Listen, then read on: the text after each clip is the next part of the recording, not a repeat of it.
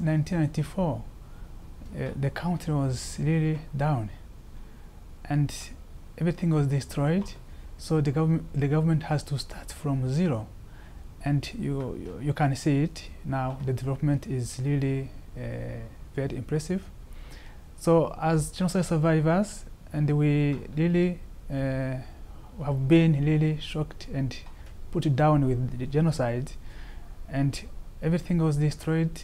We have lost people and properties, and it was really hard to to get up, and people were traumatized. There was no hope of living, but within the power of the willing of the government to say no, genocide happened, but we have to do everything we can so that we rehabilitate the genocide survivors. We help them to reintegrate in the real life of the country and to empower them economically and socially.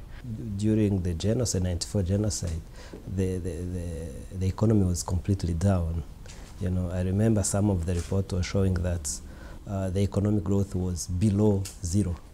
Like the country has so many debt to pay, but there was no internal revenues. So it was, below to zero. A lot has been made possible through togetherness and reconciliation, both socially and in the decision-making processes. A 2013 International Monetary Fund report quoted the growth, saying Rwanda was the 10th fastest growing economy in the world during the decade from the year 2000. From the time we started seeing the economic trends being very positive, it was when there was this economic reform in terms of investment policy, in terms of all the reforms, structural reforms, so many departments being merged, and having a one-stop center where people should get the service, being on investment, being on tax payment, all the legal framework favoring the investment. When all this structure was in place, we started seeing things changing. With all those combination of factors, we started seeing so many investors, foreign investors, coming to Rwanda, and those who invested, they started seeing the positive result of the investment. So that was like the kickoff of the economy. But the last 3 years, the government was also revisiting some of the legal framework, even some policies to fit the new demand, because it's about refashioning what you designed to respond to the needs. The Survivors Fund and the $1 campaign, for example, continue today to rebuild the lives of survivors in the areas ranging from healthcare to house building, education and entrepreneurship. Genocide Survivors Fund started in 1998, just 4 years after genocide, and it had a mission of rehabilitating genocide survivors in need, mostly in education, to help students, young genocide survivors, to go to school. Shelter, building houses for those one who don't have, and health. Health means that medical insurance support, and also economic empowerment. During the commemoration period, businesses were closed for half day and in some cases closed the entire day as a show of support and solidarity during this period. Investors and entrepreneurs have a mandate to participate in CSR events, which is now deeply entrenched into the workplace and into the employee day-to-day activities. When we started, it's not like now.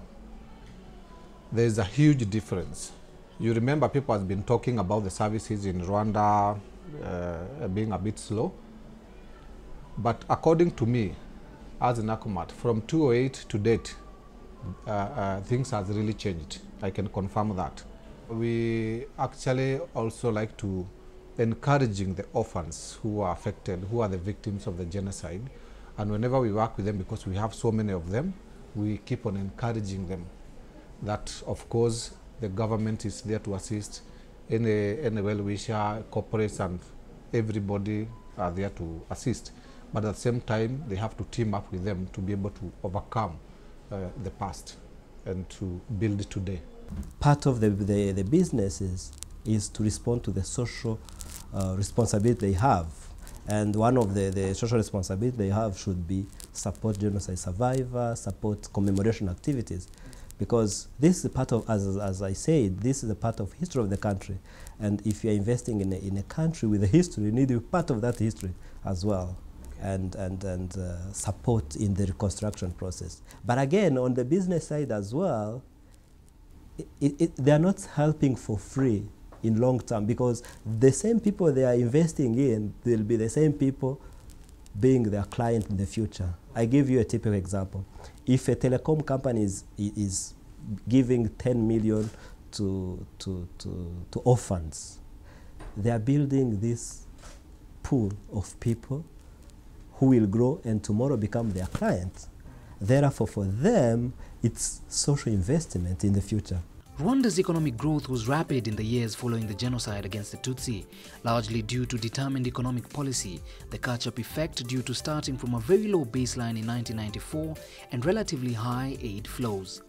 The growth has been more modest in recent years, stabilizing alongside infrastructure development and better policies within the different sectors. In terms of the agriculture sector, it has been a subsistence, based sector for many years before the 1994 genocide against Tutsis. And so after that period, it was important to almost start from scratch. There are certain choices that had to be made. Before, we're not talking of 7 priority crops that we are focusing on here to achieve the growth that we are currently achieving, but also the levels of reduced poverty that we are seeing today. So we had to make some deliberate choices to modernize this sector, to make it commercially viable and attractive to the private sector. There are certain choices that had to be made. While before, it was just about basically living, on a daily basis, not worrying really much about sustainability, about the future. Yeah, it's just straight point of growing from no civilization to civilization, like Africa has been. At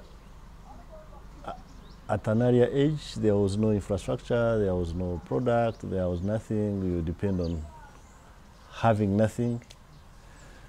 To now, when things are growing, there is infrastructure, there is good government policies, although we are still demanding a lot from government to push in, but at least there is a way forward. Before 1994, there was nothing. Probably in the whole country, you would count there was only one chicken farm which was owned by government and which was not doing well at all. So it's a matter of just getting civilized and you do the right things. I would say that looking at where our GDP per capita is and the penetration, we've done quite well and we are still growing. But there will be a correlation again between the growth of the national income, or especially per capita, with the penetration of and the utilization of these new technologies. According to analysts, there is, however, still a lot that needs to be done in continuation to the progress that has been achieved over the past 21 years. I believe that we are on the right track of development, but we're still missing some, still missing skills. There are, still missing some opportunities of, being integrated in the economic, being in a sustainable way. I don't think enough. We are doing enough. We should do more. One, because of the history, these people need more support than what they are receiving now. So it's our social responsibility to help victims of the genocide. But on the other hand, companies should invest more to support this population to be able to consume their product as well. So more we do social programs, more we create demand for our products. as I think as a business person. Rwanda rwarahindutse. This country has changed. It will never be the same. It has changed for good and forever.